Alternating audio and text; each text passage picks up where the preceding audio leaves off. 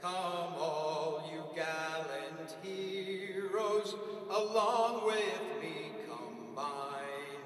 I'll sing a song, it won't take long, of the fighting 69. On my mother's side of the family, I come from a big Irish family, and I remember hearing the Fighting 69 growing up.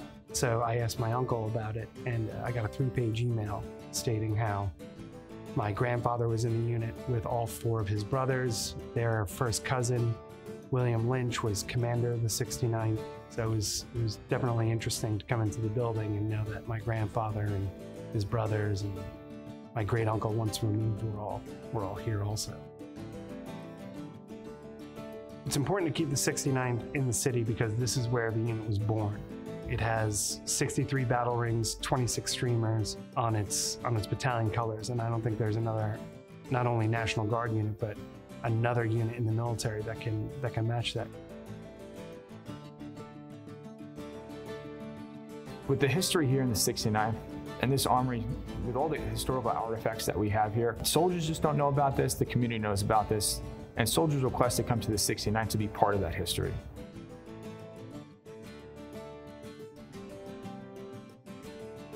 If you look at the building, it is the first one of the armories that was built not in the medieval castle style, but as an actual armory to fit the soldiers. 69th Armory has been embedded into this community for years.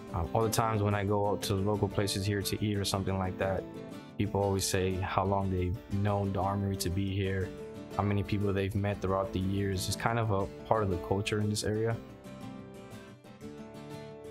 I think that there is value in having a historical building like this one because we have very few in the National Guard in general. A lot of our facilities are newer and that comes with some benefits, but having somewhere we can look back on and say, this is where we've come from and this is who we are and this is who we've been and what we've done through 100+ years, I think that has value to the unit, to the state. I think we lose something if we give up our history in that way.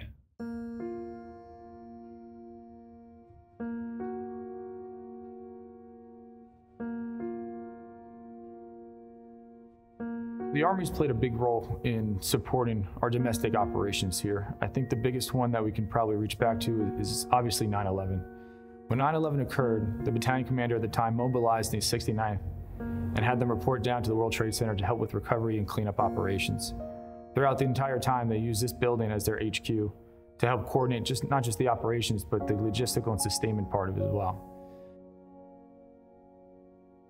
Back during 9/11, this building was used both as a place for soldiers to come to respond to that, and then afterwards as a place for families to come and try to be reunited with missing loved ones, to get support and other help during that time.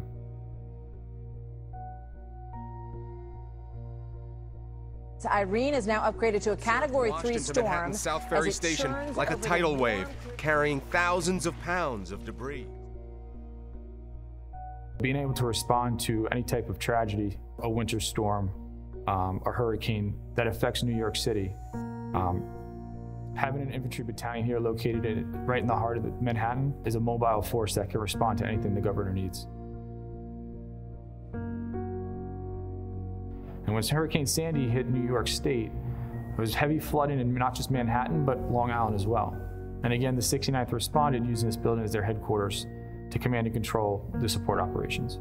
By moving the Lexington Avenue Armory, that would have a severe effect on being able to respond to our domestic operations as needed. When the war is said and done, may heaven spare our lives, for it's all. I think anytime you have a facility like this one, moving out is going to cost you. Just because it goes back so long. You can look on the walls and in all the rooms, you see how much history this building has. And especially with the 69th, like we place a lot of value on our heritage. Everything from marching in the St. Patrick's Day Parade every year, looking back 100+ years on what we've done and where we've come from and who we've been historically and who we are now. Moving out of this building to somewhere else would absolutely hurt morale and retention.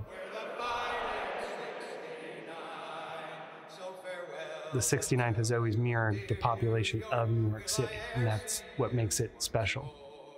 We have East Africans, West Africans, guys from Bangladesh, Pakistan, Russia, Ukraine, Poland, you name it, we've got it. And Alpha Company, I would argue, is the most diverse infantry company in the United States military.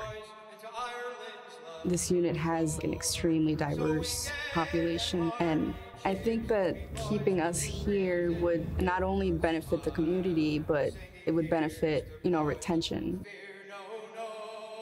I think it's incredibly important to keep our units down here at Lexington Avenue Armory.